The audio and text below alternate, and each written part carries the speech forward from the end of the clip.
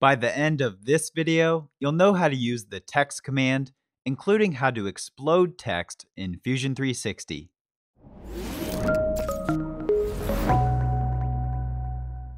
Hey there, it's Kevin Kennedy, and welcome to the Product Design Online YouTube channel, where I demo all things Fusion 360. If you're new here, be sure to hit that red subscribe button and go ahead and comment below and let me know what you plan on using Fusion 360 for. The text command can be activated from the Sketch drop-down list or from the right-click Sketch menu. Once activated, you'll be prompted to select an origin plane or another form of pre-existing faces or geometry.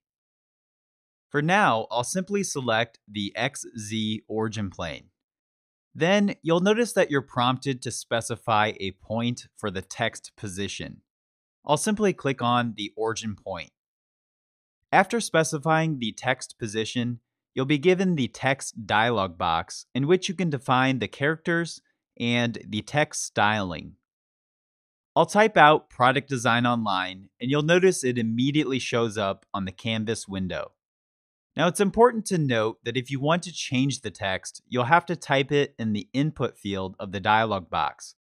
You're not able to type directly in the canvas window. After inputting the characters, you'll have the option to style the text. First on the list is the height of the text. Now, one important thing to note with the height is that you're actually defining the height of the text boundary box, or this outer box that the text is located in. You'll notice if I type out 30 millimeters, the text increases in size along with the boundary box. However, take note that the text does not necessarily go all the way to the top of the boundary box, and part of this really depends on what font you're using. So just be aware of this if you're trying to get the text to be a specific height. The next option is the angle input, which gives you the ability to rotate the text. You may have noticed at the beginning of creating this text, I went ahead and grabbed the slider to rotate the text around. So you have the option of using the slider, or you can always type out a specific degree directly within the input field. Just below that, you have the option to make the text bold, italicized, or underlined, or, of course, a combination of all three. The next option is the ability to change the font, but I'm going to spend most of the time on this option, so first I'll cover the last option that is just below it. You'll see that the last option gives you the ability to flip the text in the horizontal direction or in the vertical direction. Now this option can come in handy if you need to 3D print something, for example, a stamp in which you need the text to be reversed. Let's head back to the font selection. To change the font, simply click the drop-down selection and select a different font style.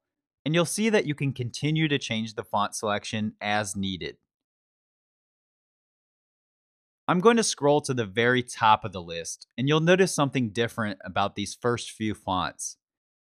All of them have the SHX suffix. Now this suffix represents any fonts that are single line fonts, which means that the typeface uses only one line to define the shape of each letter. They have no defined thickness and only have a single line path, which can be handy for a laser, a milling tool, or any other tool that requires a single path to follow. So I'll just go ahead and select one of these fonts, and you'll notice that each letter has only a single path. Again, the simplicity of these fonts is required in some scenarios, and it really comes down to the type of machine you're using. Other than being helpful for laser and CAM projects, you may also find these types of fonts to be helpful in the patch workspace because single line fonts can be extruded with the patch workspace extrude command. For the sake of the next example, I'm going to select one of the regular fonts. Now, typically you'll find yourself adding fonts because you want to extrude text or cut text away from existing geometry. After you change any style settings, you'll want to click the OK button in the text dialog box. If I select the Extrude command from the Create drop-down list, you'll notice that I can simply select the text and drag the arrow out, or I can type out a dimension. Now with some fonts, Fusion 360 won't allow you to select the text. What you have to do first is explode the text.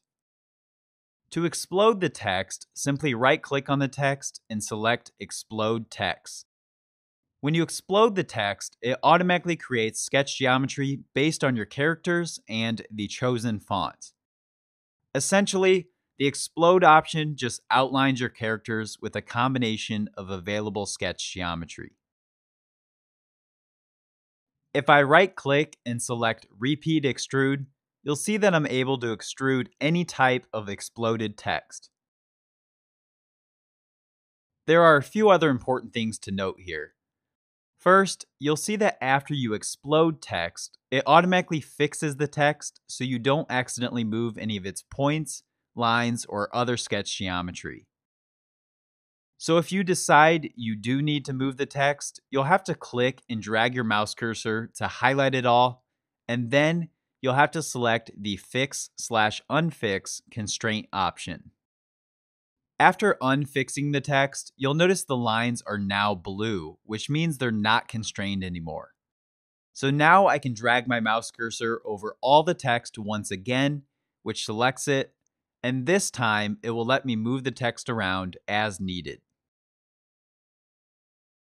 The second important thing to note with exploding text is that once you explode the text, you're no longer able to go back and edit the text character or its styles, which is something to keep in mind if you're using text in any of your projects.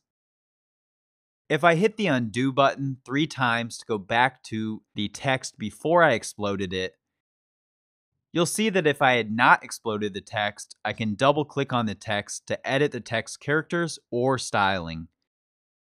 Or I can always right click on the text and select Edit Text. Now, one of the great things about Fusion 360 is that they are pulling the available fonts from your local machine. So if you find that you need to use a custom font, you can install the font on your machine, and then it will be available to use in your Fusion 360. In summary, you'll find that the text command in Fusion 360 is not as robust as some programs. You do have the option to use custom fonts, and you can easily extrude text or cut away text from 3D geometry.